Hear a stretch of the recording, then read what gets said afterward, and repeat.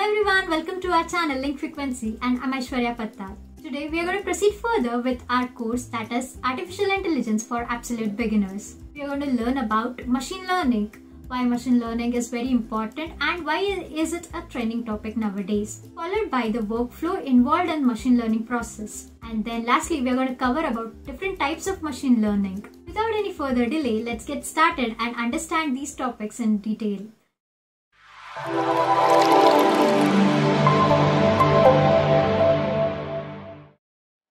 Alright, I hope my screen is visible and you can see the topic machine learning. So today we are going to cover this machine learning topic in different subtopics. That is, firstly we are going to understand why machine learning is very important for our study and why is it a trending topic. And then we are going to understand the workflow, the different steps involved in machine learning. And lastly we are going to understand the types of machine learning. So without further delay, let's begin with our introduction part. As I had mentioned in my previous videos, that machine learning is a subset of artificial intelligence.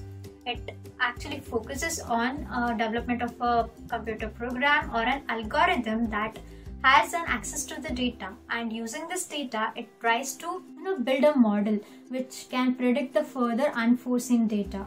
So it's like the ability of the machine to adapt and improve its experiences from its past training data and now predict the desired output without the human intervention. So machine learning is more or less like a self-learning model which initially requires the training set which has to be fed to the system. So that was the part of introduction. Now let's move on to the part of why machine learning is so important and what factors are making machine learning a very important topic in nowadays. So we will try to cover this topic in two different formats. That is, we will firstly understand the global data, that is the market data analysis, and then we are going to understand different reasons that are going to support why machine learning is going to be a very important topic. So in global data, we all know that the pandemic has been a very important factor for the organization and business to select machine learning, and they are trying to take this machine learning into their business model so that they can improve their performance. So out of which you can see 51% of the organization are already using machine learning in their business, out of which 15% are sophisticated users. That means they are using machine learning on a higher terms, whereas the remaining 36% are still at a beginning stage where they have just taken up machine learning into their business.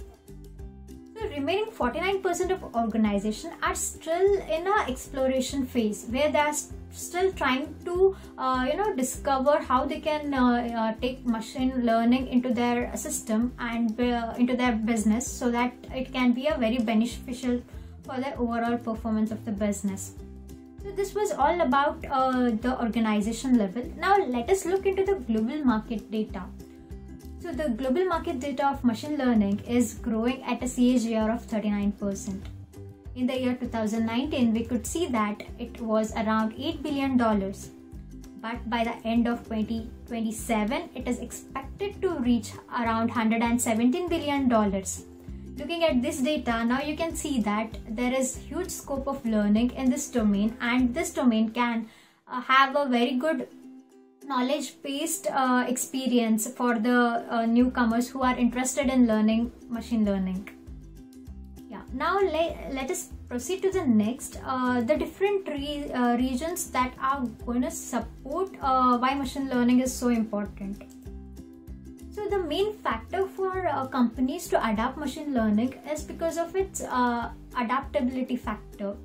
It can be easily combined with the business of any organization and can be used to help the business grow faster. And the complex solving capability of this machine learning in a very effective and efficient way is a significant part of machine learning. Why? I'll explain you.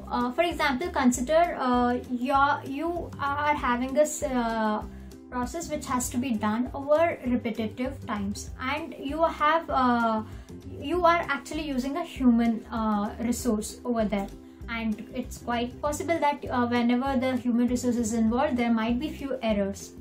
So and because of this, the process also can be delayed. So So to overcome the situation, what you can do is you can automate this process and make it very faster.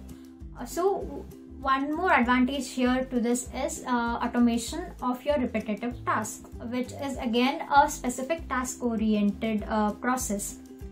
And next reason for this use of machine learning is to overcome the process of traditional method of learning. If you are not aware of traditional method of learning, let me give you a slight understanding on this topic. For example, consider a traditional method. What happens is your input is data plus the program you're going to feed into the system, and then you're going to get the required output, whatever has been desired. So when I spoke about the program, here what exactly it means is each and every line has to be coded by the programmer to get a required output. So if it is a simple problem, then it is a very easy task to go through a traditional method. But if it is a complex problem, then it becomes a really tedious job to use a traditional method. So we are trying to shift it to machine learning method. So in machine learning method, what happens is we have the data and the output, which is fed into the system, and the system is trained on that data.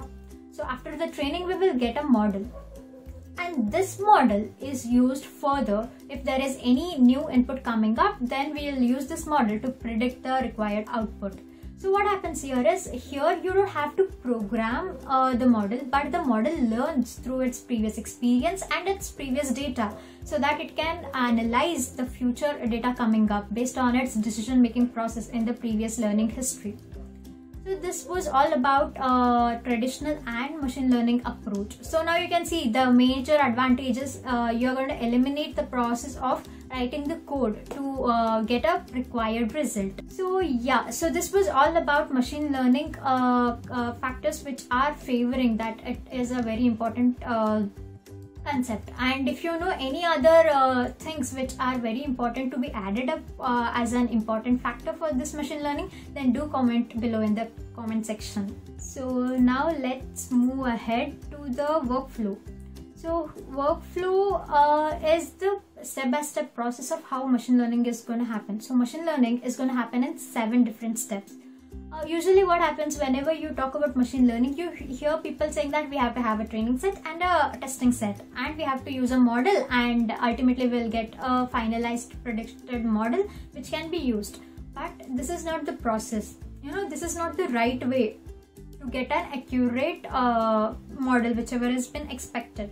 So instead of that, we have to follow 7 different steps which will lead us to a model which is very efficient. So those 7 different steps are data collection, data preparation, choosing the right model, training the model, evaluation, parameter tuning, and lastly the prediction. So now let's look into each step in detail. So beginning with the first step, data collection. So as the name itself suggests that you have to collect n number of data from different sources for your problem. So already you have a problem and you are trying to solve that problem using machine learning concept, right?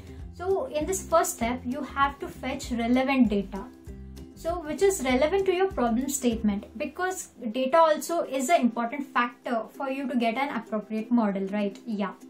So here what happens is data collection process is a bit lengthier process, because you have to collect each and every data which will be important for your problem statement. And also it depends on the quantity and quality of your data. So if you have a huge number of data, then it will help the model to learn for a longer period of time and use that learning experience to have a better results. And if it is and the quality of the data also matters. Like the data should be in a very organized format, so that you don't have any blind spots in your model. So that is the first step of data collection.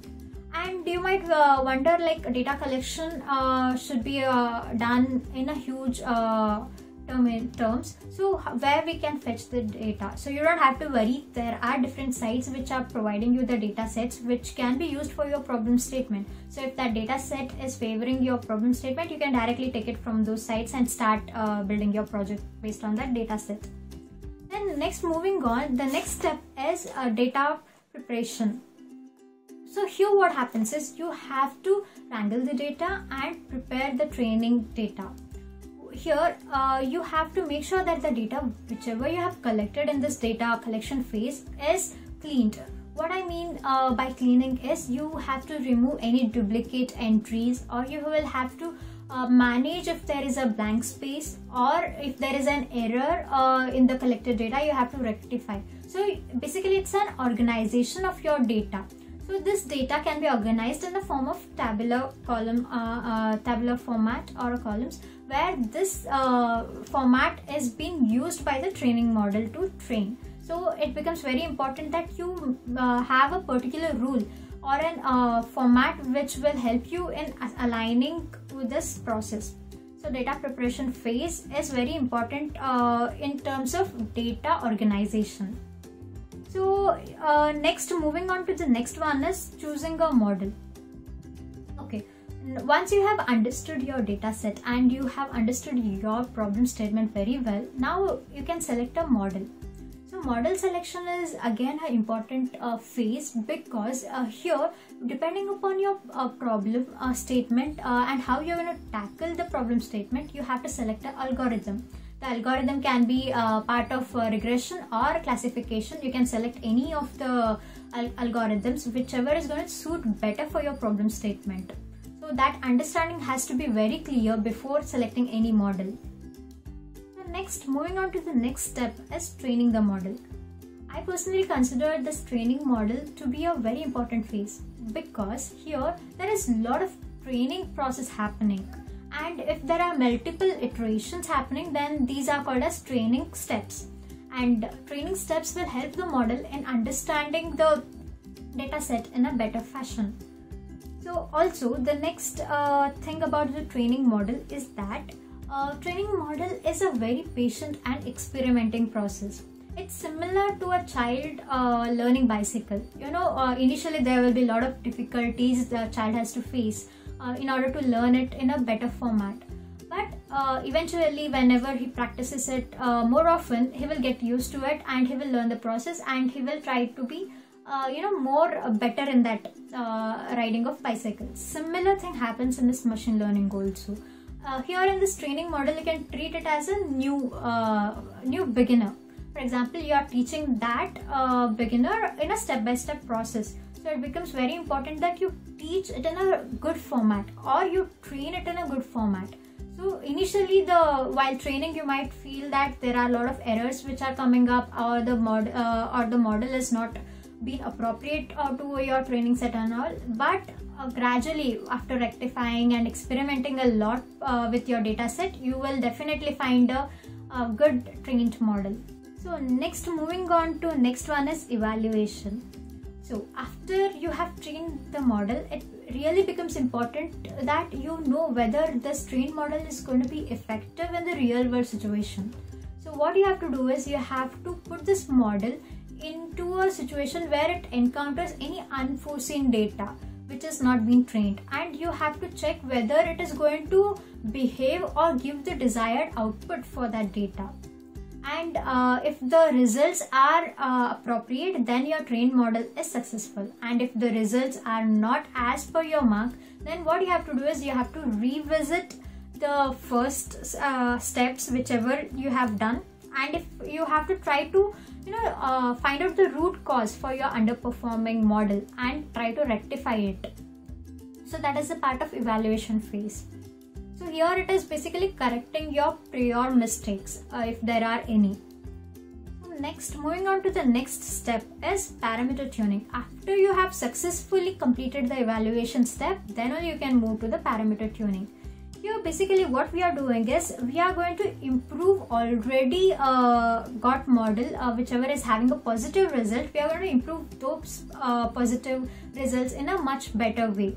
For example, how you can make this more efficient is through the number of training steps whichever has been given. You can just have a trial and error or experimenting kind of thing over this, and you can find out a particular scenario which will suit best for your problem statement, and it will give you a very accurate results for your problem statement. So that was all about parameter tuning. Then moving on to the final step, that is prediction. So prediction is considered to be a step where the model is finally ready. So here the model is finally independent of any other human intervention. Now it can take decisions based on its previous learning and experiences and its decision making process. So if there is any unforeseen data coming up ahead in the future, so it is capable enough to predict what will be the outcome in this process. So these were the 7 different steps which are very important to have a very appropriate model which is more accurate also to tackle your problem statement. So you shouldn't miss any of the steps which are shown here, so that you are not going to miss the accuracy of the model. So moving ahead, I had explained in data preparation that there are going to be 2 different data sets. So let's move into what are the 2 different data sets over here. The data set it can be divided into 2 things, that is training and testing. So training data set is nothing but you are going to use this data set to train your model with the predicted outcome or the whatever predicted analysis you want. So you are going to use this data set to train that particular model. The next one is testing data set. Here what you are going to do is you are going to use this data set to confirm whether the trained model whichever already you are having is it capable enough to react to the real world situation, because ultimately whatever you are doing in this machine learning is to focus that you're going to solve a real world situation or a problem. So machine is going to take the decision on your behalf. So you have to be sure that the machine is capable enough to take decisions. So that is the part of testing. So whenever you are in the phase of data preparation, you can divide your data into two, that is training and testing, in a ratio of 70-30 or a 80-20 based on your problem statement and based on your convenience. So as already explained in my previous videos that there are 4 different types of machine learning. In that, first one is supervised learning, second one is unsupervised, third one is semi-supervised, and last but not the least, reinforcement learning. So now let us look into slight details of what exactly these types mean. So supervised learning. So as the name itself indicates, under the supervision of something. So in machine learning terminologies, it is like the training data set is labeled and the outcome of this data set we already know. Like for example, consider we want an outcome as dog or a cat. We already know the outcome. So we are feeding some unforeseen data and we are expecting that it is going to categorize based on whether it's a cat or a dog. So input is labeled and output is already known to us.